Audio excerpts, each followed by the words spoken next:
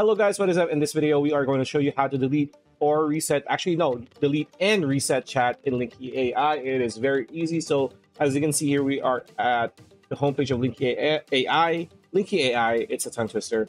And all you want to do, if you have chats that you want to delete or reset, for example, let's tap on chat and let's talk to stepmom, right? So if you want to reset chat with stepmom, all you need to do is tap on this plus icon on the lower right corner like this, and here you're gonna have options. It's gonna say here clear chat, so tap on clear chat, click confirm, and there you go.